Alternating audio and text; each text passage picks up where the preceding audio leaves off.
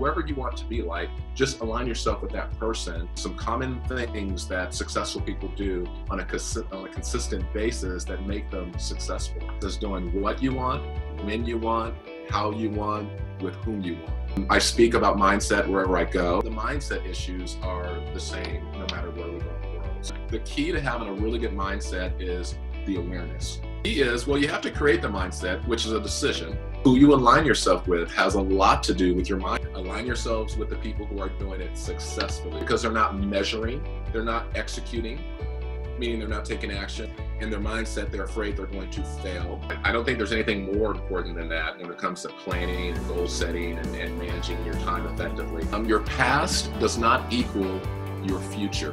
And we all have the opportunity to really cross that finish line, and no one's going to give it to us. It's our responsibility.